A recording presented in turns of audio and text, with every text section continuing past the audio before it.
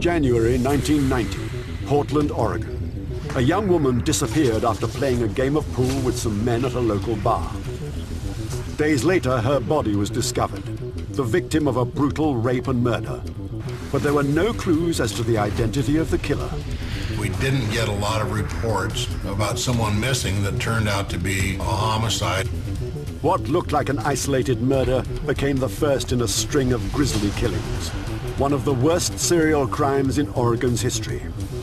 If there was a level of horror, it was that this man appeared to kill for entertainment.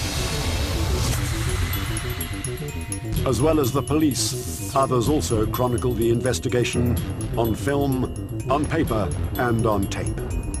Through their lenses, they captured the story of the happy-faced killer. January 1990, Multnomah County, Oregon. This peaceful part of the American Northwest is covered with forests, rivers, and ravines. The central part of Multnomah County is the city of Portland. And when you get about 12 miles east of Portland, you get into what is known as the Columbia Gorge, which has been designated as a scenic area. It's got a lot of evergreen trees, and a lot of hills and mountains. It's a very pleasant area. Despite being one of the largest urban centers for the region, Portland enjoys a low crime rate. Crime was actually coming down in those years because for about the last 30 years, violent crime in particular has diminished. Considering the population, our murder rate is actually rather low. Most of the people in Multnomah County live a laid-back lifestyle.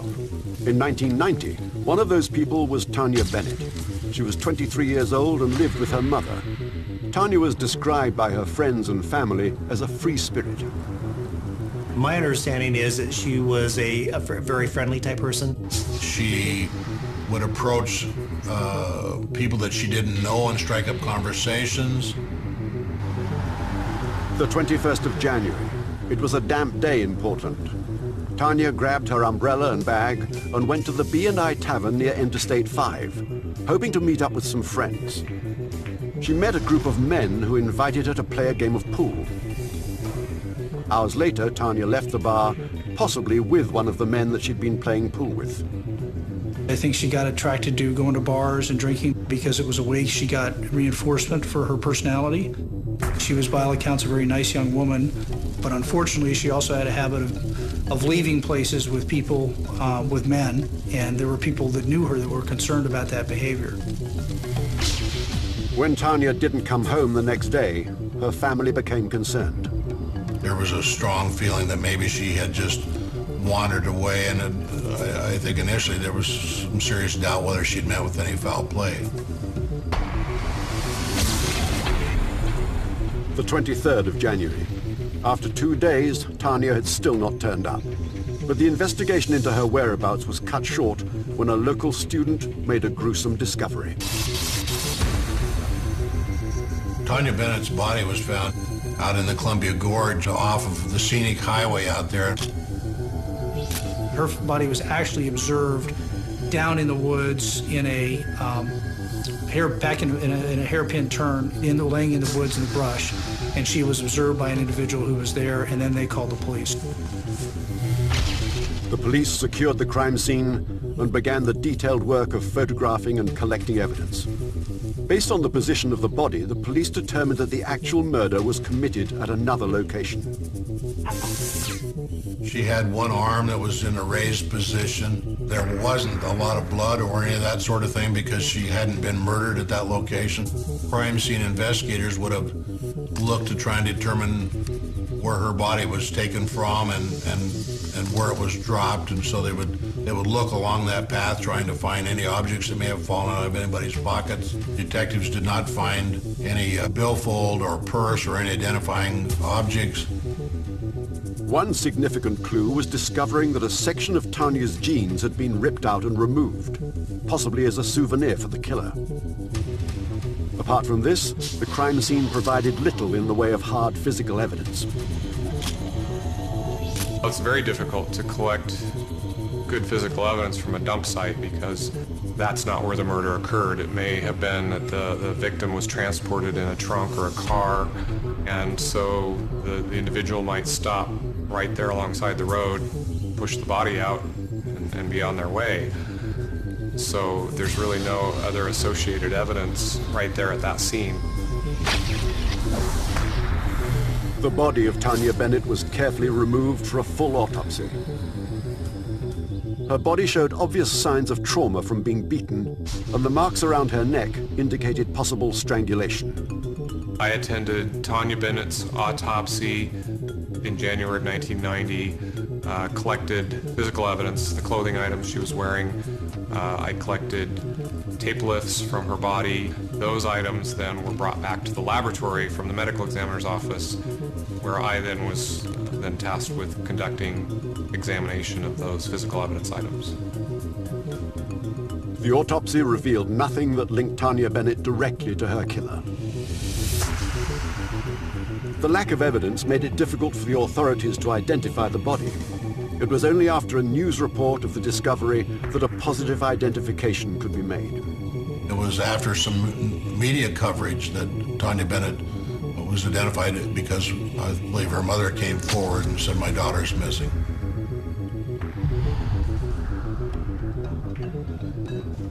With little physical evidence to go on, the police relied on detective work to catch the culprit.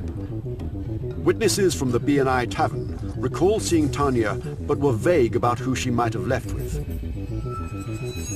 They did not have very many leads. They knew that they knew her general location and residence, and they knew that she frequented bars in that area. They believed that she had left the bar in the presence of someone, but they had no physical description. Your hope is that you find the car that was used or the actual murder scene itself, in which case you might find more evidence that actually associates it back to another individual.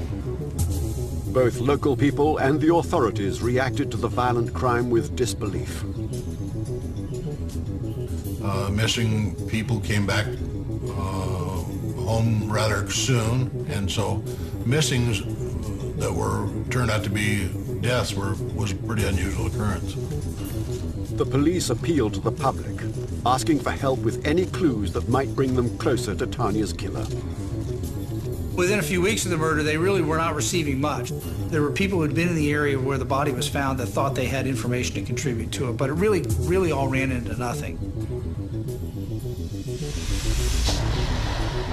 The 5th of February, the police got a break in the case. The sheriff's office received an anonymous phone call. A female called up and indicated that she knew who had committed the murder, and she named a name. The police were quick to respond to the tip-off. Investigators were delighted that these anonymous calls were coming in because they hadn't, at that point, they really hadn't identified anybody as a suspect.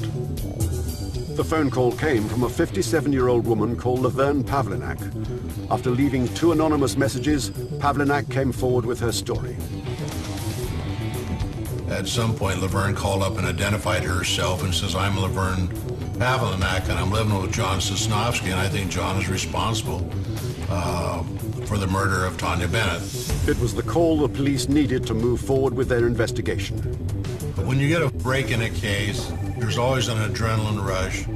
And so to get that sort of a phone call, particularly if the person on the other end of the line seemed credible, it's very exciting. The story Laverne Pavlinac told the police detailed the shocking rape and murder of an innocent young woman at the hands of Pavlinac's live-in boyfriend. But there was more than one killer involved in Laverne's story, and there were to be many more victims.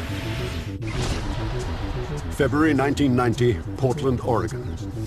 The police investigating the murder of Taunja Bennett received a tip-off from 57-year-old Laverne Pavlinac.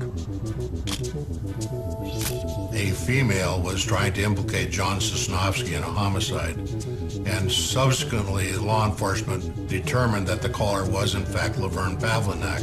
As a result of the anonymous calls that Laverne made, law enforcement went out and talked to her.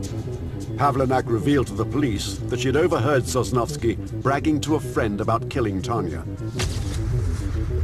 she was talking about a truck stop on Interstate 5 south of Portland where John had been hanging out.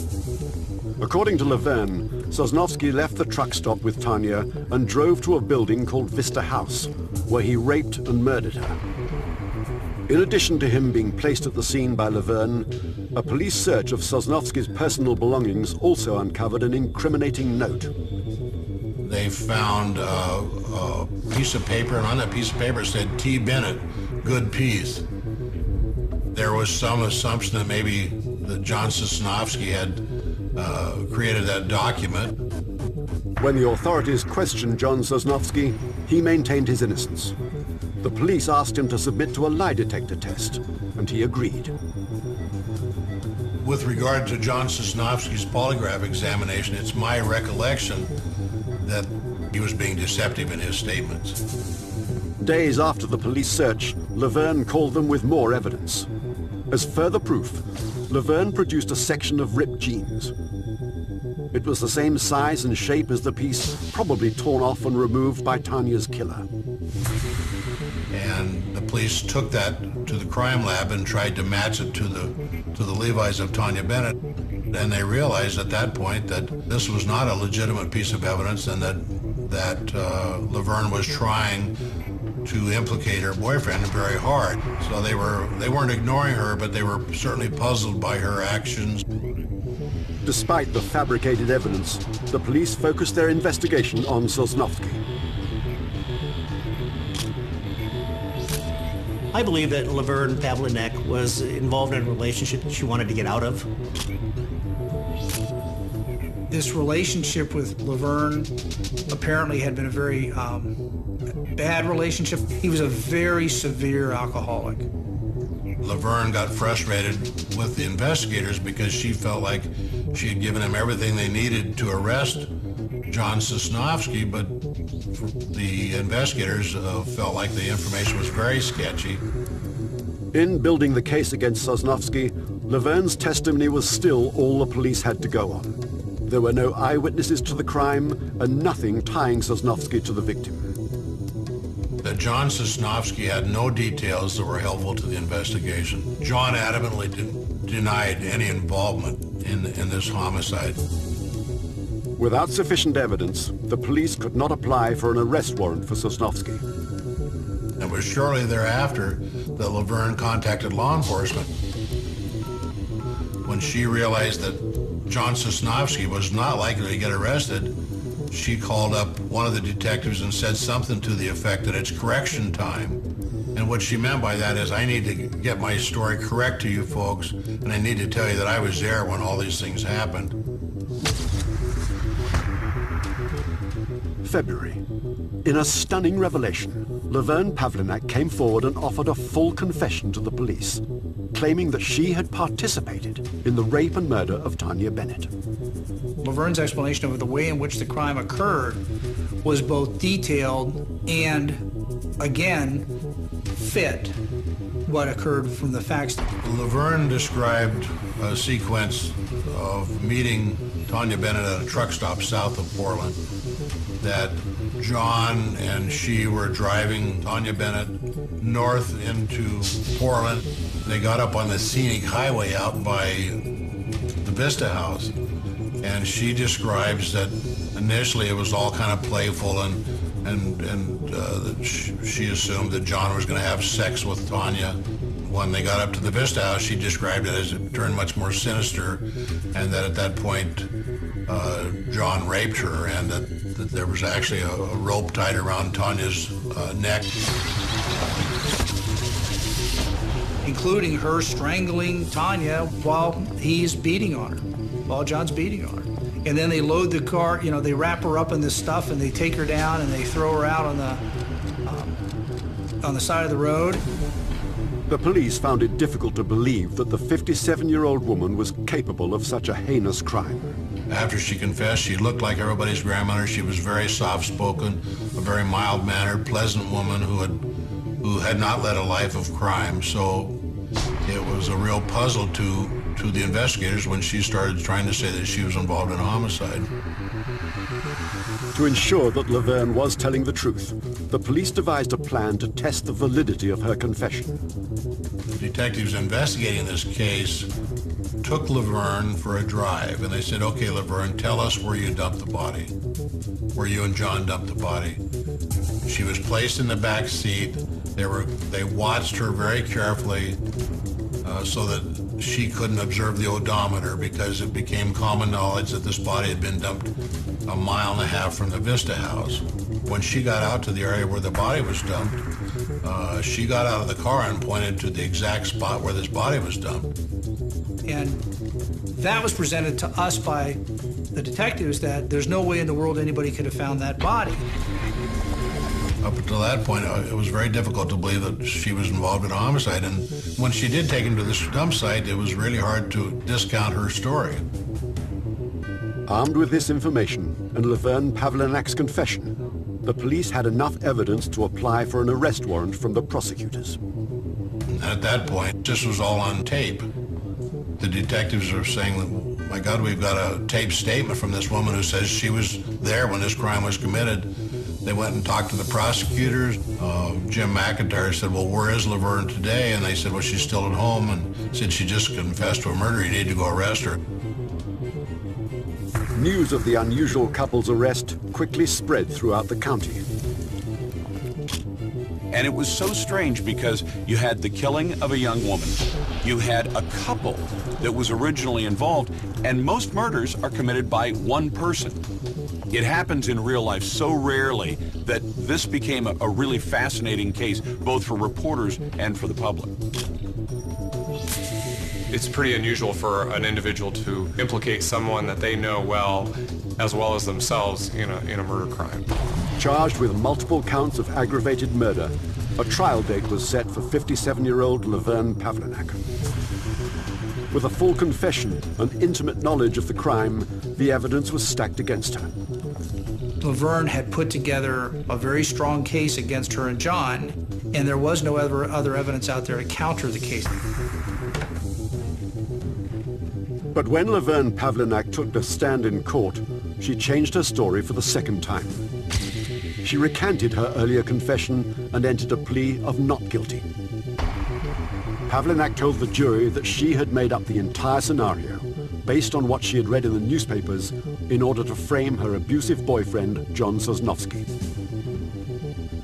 But by that time, we had a multitude of statements, and we were in a position where, well, are you lying then or are you lying now?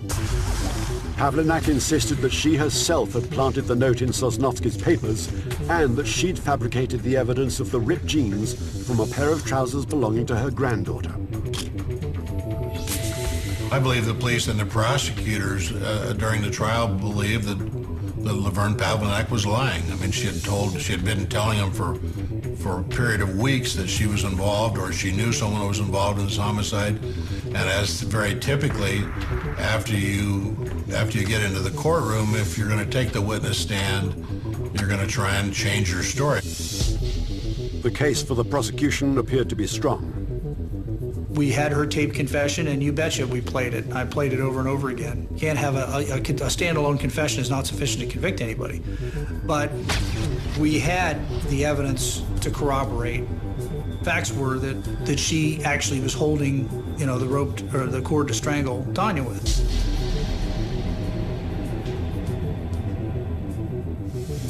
The 31st of January 1991, the jury returned their verdict. Laverne was found guilty of felony murder and the sexual assault as an aider and abettor, as an accomplice. And she was sentenced to life in prison. The trial for John Sosnovske was scheduled to begin in March. However, before the trial began, Sosnovske changed his plea from not guilty to no contest, hoping that his cooperation would lessen his sentence. John ended up not going to trial. Once Mr. Brennan and Mr. Sosnovske saw that Laverne had been convicted by a jury, he was really probably facing tremendous jeopardy, up to and including perhaps the death penalty. Sosnovske was sentenced to life in prison with no possibility of parole for 15 years. The verdicts were reported by the local news media, the people of Portland were riveted by the bizarre case of the elderly murderer and her boyfriend. Your imagination could run wild with what might happen next, because the developments in this case were so strange that you expected that the next day there was going to be a new and even wilder revelation than the day before. One strange development that caught the public's attention came from a nearby state. While the trial was still underway, graffiti relating to the case suddenly appeared in the toilets of a truck stop in Montana. Somebody had written on a bathroom wall or the door of the bathroom that, he was responsible for the death of Taunja Bennett. News of the graffiti was brought to the attention of the authorities in Oregon. The police dismissed it as a hoax. What the officers thought when his writings started appearing was that there was some crackpot out there that was trying to claim credit for a homicide. The trial had publicity. Everyone knew what was going on as far as the local area. Anybody traveling through would have known that there was a woman on trial for killing these two people. And all you need is some yahoo in a truck stop to write something down. We have no idea of who it is or where it came from. The judge hearing the case ruled that the graffiti was inadmissible evidence. On the 25th of March, Laverne Pavlinac began serving her sentence. The case appeared to be closed. She was sentenced for a murder, and Laverne was not a young woman. Everyone assumed it was a life sentence for Laverne. March 1994, 3 years after the conclusion of the Taunja Bennett trial, an anonymous letter arrived at an Oregon courthouse. The initial letter that was sent to the Beaverton courts in Oregon was somebody claiming responsibility for the death of Taunja Bennett, indicating that they had strangled her and dumped her body. It was a handwritten letter. The handwriting on the anonymous letter was similar to the graffiti found in the Montana truck stop. But the most baffling aspect of the letter was how its author had signed off. Signed with a happy face, but no name. A few weeks later, a second letter arrived at the local newspaper, also signed with a happy face. They detailed the murder of 5 different women in different parts of the country. The tone was very mocking in the fact that he wasn't going to turn himself in. I think he was enjoying it. If these letters were real, the police had to face the possibility that the wrong people had been convicted of Taunja's murder. Worse still, it would mean that the happy-faced killer was still on the streets and seemingly determined to kill again. 1994, Portland, Oregon. Laverne Pavlinac and John Sosnovske were in prison for the rape and murder of Taunja Bennett. 3 years after their conviction, anonymous letters began to arrive, first at an Oregon court and then at a local newspaper. There was a letter that was sent to a newspaper columnist by the name of Phil Stanford. That was simply signed the happy-faced killer. There was an admission in there that he was the one responsible for killing Taunja Bennett and that the people that were in jail did not do the killings. At first, the police decided that the letters were a hoax, probably written by an associate of the accused in an attempt to get them out of jail. It was probably a friend of John Sosnovske's that might have been in jail with him that might have written that, trying to throw investigators off the track. I didn't think anything of it beyond it was a curiosity. It makes for great conspiracy theory. It makes for great newspaper columns, but it doesn't make for any evidence or anything to move forward on. We've done a full trial with Laverne and a plea by the way of John Sosnovske. That was all based on evidence, procedure, and law. Now we have this anonymous letter that comes in, no evidence to support anything that's being alleged by this supposed killer that's on the loose. The letter to Phil Stanford not only included details about Taunja Bennett, but also about 4 other women who the author claimed to have killed, including specific locations where he had disposed of the bodies. What the Oregonian newspaper did at that point was assigned an investigator or assigned a reporter to it to go out and talk to different agencies bodies to see, in fact, they did have bodies at these different locations. Some of those bodies that were identified in the letter, or locations that were identified in the letter, were actually ongoing investigations that had stalled for whatever reason. Included in the letter were details about the killings not made known to the public. For example, one of them indicated that he stepped on her neck to make sure she was dead. Another one indicated that there was a big-breasted blonde that he had killed. Another one indicated that he tied her with duct tape. All of these things were information that only the killer or the investigators on the case would know. People were horrified. People were absolutely horrified that you would have a man who would take lives and then effectively brag about taking those lives, sign his notes with the happy face, and effectively make fun of the authorities as though, ha ha ha, you can't catch me, I'm the happy face killer. You know, the smiley face that probably has been drawn by 1,000 little girls, here's this little smiley face, this simple little symbol, and it's been chosen by a killer. With news of a possible serial killer still at large, there was considerable pressure on the police to sort out the facts in this increasingly confusing case and to ensure that the public was safe. They did not have a lot to go on. We had nothing to connect all the dots with all these investigations. We knew there were bodies at different locations, but we had no common thread that ran through all of them. We had no physical evidence that we could take from one to another case. The 11th of March, 1995. The body of 41-year-old Julianne Winningham was discovered on a heavily wooded riverbank near the Columbia River. The discovery of another victim, killed and disposed of in a manner almost identical to Taunja Bennett, might prove to be the common thread that the investigators needed to connect the murders.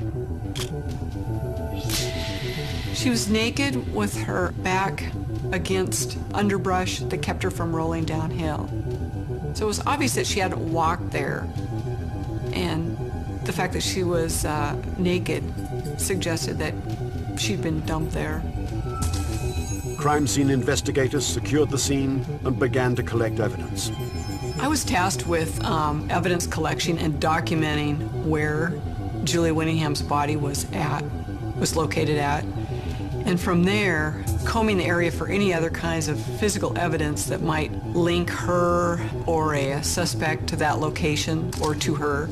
And from there, it went to an autopsy. She had on her face and around her neck little bits of tape residue that we immediately suspected tape or duct tape had been over her mouth. With the late afternoon sun disappearing behind the trees, crime scene investigators were losing precious daylight.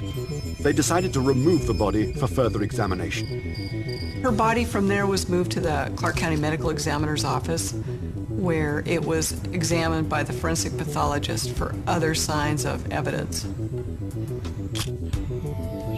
There was a sexual assault evidence collection kit that contained various samples, some of which were swabs taken from Julie Winningham, and there was also a vial of blood that was taken from Julie Winningham at autopsy. The results of the autopsy revealed that Julianne had been raped and murdered. The cause of death was strangulation. Once Julie was identified by her fingerprints, a number of detectives went out to try and contact her family or any known associates.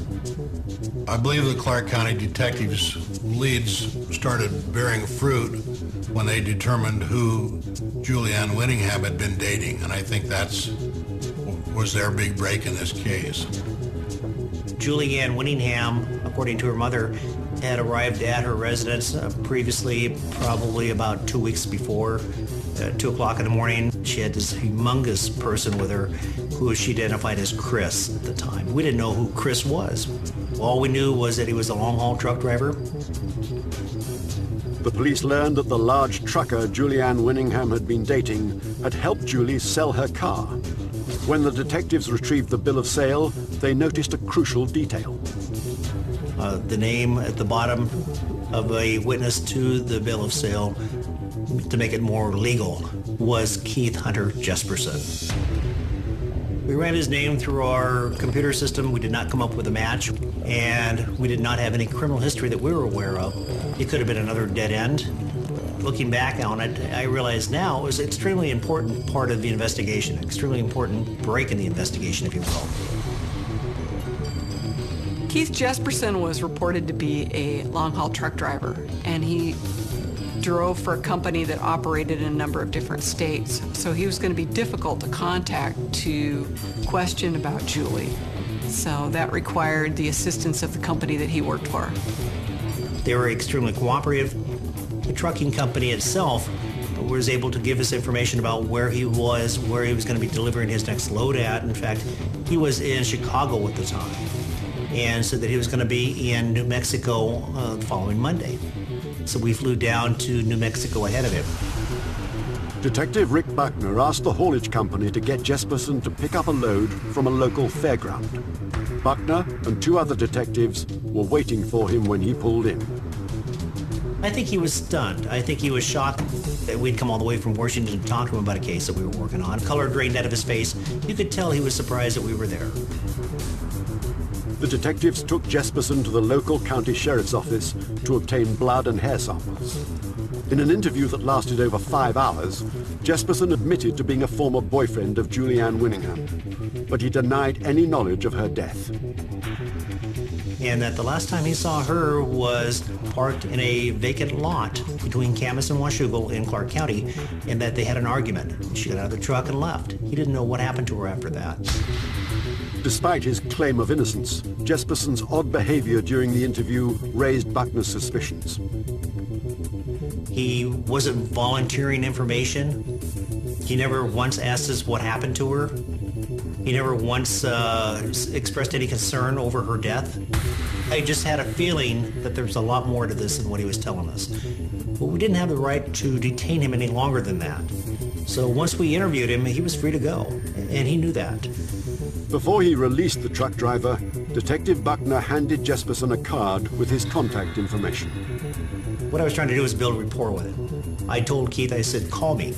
Call me in a week. Either I'm going to take you out of my investigation or put you into it. He was agreeable. He said he'd call me. I didn't think he would ever admit to anything. He had pretty much stonewalled us. 5 days later, Buckner's strategy paid off.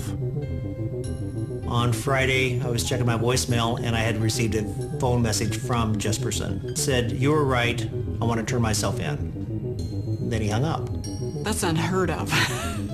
I've never known anyone to have a confession on voicemail. I was ecstatic because it looks like this case was going to come together. That's such a fabulous break in the case. People that engage in those kind of crimes traditionally don't talk about them, and they certainly don't leave voicemail messages. Thanks to great detective work, Keith Jesperson was ready to turn himself in for the brutal rape and murder of Julianne Winningham. But with a series of unsolved murders to get to the bottom of, the real question facing the police was, who is the happy face killer? March 1995. The police investigating the murder of Julianne Winningham got a break in the case when Keith Jesperson, the lorry driver, admitted to the crime. He wanted to get it over with. He wanted to be recognized for something he had done. And I think he wanted the attention. I think he knew the end was near. He thought that we were following him. In a rare move, Jesperson called Detective Rick Buckner and offered a full confession over the phone. He admitted to me that he in fact killed Julianne Winningham by putting his fist into her throat. And he explained to me that he also had duct tape that he wrapped around her mouth because he wasn't sure if she was dead or not. And he wanted to make sure that she didn't wake up and start screaming at him again. The officers believed the actual murder happened in his truck. The fact that he didn't seem to maintain a regular residence, traveled all the time, it made sense that it probably did occur in his truck. He would spend days on the road and would virtually lived in his truck. Didn't appear that he had the same route all the time. He was all over the country. Buckner contacted the Multnomah County Sheriff's Office with news of Jesperson's arrest. Detective Buckner told me that he had someone in custody on a murder case, and that he thought this person could have been involved, or possibly been involved in one of our murders, and we already had 2 people in prison.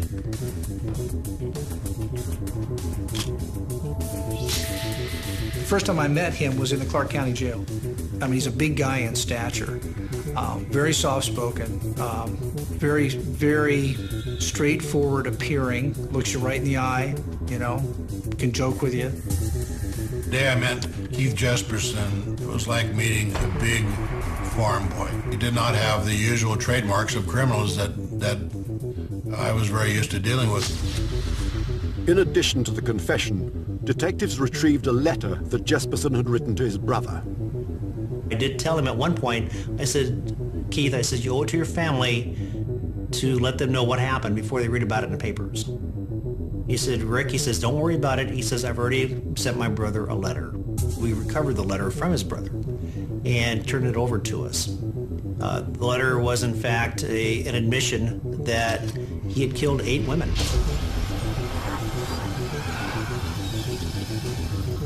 Jesperson confessed to the authorities that he was the happy face killer. The first victim was clearly identified in the letter as Taunja Bennett. Forensic experts compared the letter to Jesperson's brother with those from the happy face killer. We were able to obtain some DNA that subsequently was matched to Keith Jesperson off of one of the letters. The fact that both letters were written by the same person was extremely important because the first letter had identified the different victims of the different cases that we were investigating at that point. I thought, wow, this is fantastic. You know, not only do we have the death of Julianne Whittingham, but we also have 7 other victims out there that we have to identify. And I proceeded to go ahead and send out teletypes to different police agencies at that point. With the happy face killer in custody, word of Jesperson's arrest spread across America. We had a lot of inquiries from other agencies. We had other newspapers that were trying to get in here and get a story.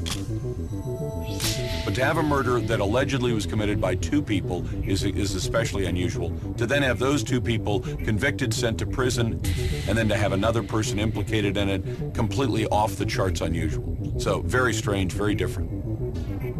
With Laverne Pavlinac and John Sosnovske still in prison for the rape and murder of Taunja Bennett, the police were under considerable pressure to get to the bottom of the story. Why are these people still in prison? If somebody else did this crime, shouldn't he be in prison? Shouldn't they be freed? And that's an enormous pressure. When the news media, when the newspapers lead and the television and radio then repeat those stories, that puts a lot of pressure on law enforcement.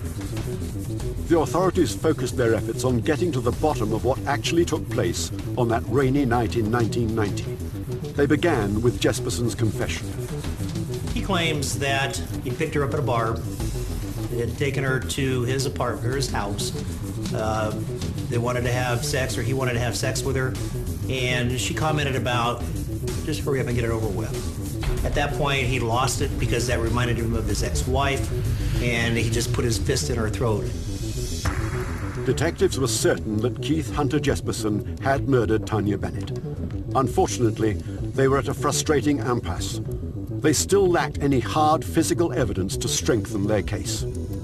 Everything that he provided them, as far as her description, how she was dressed, everything could have been information taken from the newspapers, information that anybody would have known. It wasn't until we were able to bring forth evidence that only the killer would know that Jesperson was able to provide to us. As they'd done with Laverne Pavlinac, the police took Jesperson to the crime scene and asked him to indicate the exact spot where he'd disposed of Tanya's body. When he showed us the spot where he had claimed to have dumped Taunja Bennett's body, he didn't pinpoint the exact spot. He was within several hundred yards, but he didn't pinpoint the spot. Discouraged by Jesperson's inability to locate the site where he'd left Tanya's body, the detectives turned the car around and headed back to the sheriff's office. Then Jesperson did something unexpected. He stopped because, well, I think I threw her purse out in this area. Well, that was the very first we had heard about the person. That was the first time after hours and hours of talking to Jesperson that we got what we considered to be a nugget. The investigator, Chris Peterson, recruited some search teams and had them scour the area. Their efforts revealed no evidence. And they didn't find anything. And so he said, I'm going to send him out one more time. So he sends him out one more time, and on Saturday night, he calls me, he pages me, and I return the page, and I get him on the phone. I said, so what's up? And he says, are you sitting down? I said, yeah, what? What's going on? He says, I got Taunja Bennett's driver's license in my hand. So it was certainly an emotional experience because up until that point, I was writing that I didn't think Keith Jesperson was involved in this homicide because I had virtually nothing to connect him to the homicide. But the one single point of the driver's license at that location, under those circumstances, with everything else he gave us, because we now know Jesperson's good for this murder. The discovery of that purse and Jesperson leading them to it made that such a convincing case, the authorities had no choice but to pay attention to it and then to go back and re-examine what had happened to Sosnovske and Pavlinac in the original case involving Taunja Bennett. Chris Peterson worked hard to get the Multnomah County District Attorney acquainted with all the intricacies of the case. He knew they would have an uphill battle. But the reality of it is, in the United States, once someone's been convicted in a courtroom by a jury, it's virtually impossible to change that verdict. Certainly anonymous letters were not going to change the outcome of the case. But the Taunja Bennett driver's license was found in underneath 5 years of blackberry growth, and that was what changed the direction of this case, and that's the only reason that John Sosnovske and Laverne Pavlinac were ever released from prison. November 1995. With Jesperson offering a full confession and guilty plea, the mysterious murder of Taunja Bennett was finally solved. Because he's also, he's a targeted serial killer. He didn't just want to kill you or me or anybody he ran into. He had a group of people that he was killing, and Taunja Bennett was fit that group. I don't think Keith Hunter Jesperson should ever be released. I think he's a danger to society. Here's a man that's killed 8 women that we know of, and he enjoyed killing. Would he ever stop? I don't think so. I don't think he should ever walk free among people again. After serving 4 years for a crime they did not commit, Laverne Pavlinac and John Sosnovske were released from prison. It was pretty incredible wake-up call that people can be sent to prison for something they didn't do. For those personally affected by the happy face killer, life will never be the same again. Julie Winningham had children. They no longer have a mother. She was 41 years old at the time. So it's a lot of years that her family was deprived of her company. Julianne's family was traumatized by this whole incident. Her son had a hard time dealing with it. Well, it's got to be rough. I know that if I called my mom and said, hey, I need to come wherever you are, she would have accepted me. That's what I missed the most.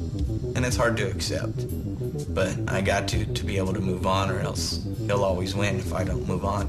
I'm proud that I survived, and I did it in my own way, and I'm talking because someone needs to speak out for victims. Tragically, the trail of victims could perhaps have been avoided were it not for Laverne Pavlinac. When Laverne Pavlinac lied and constructed this whole case against John Sosnovske, the investigation of the death of Taunja Bennett stopped.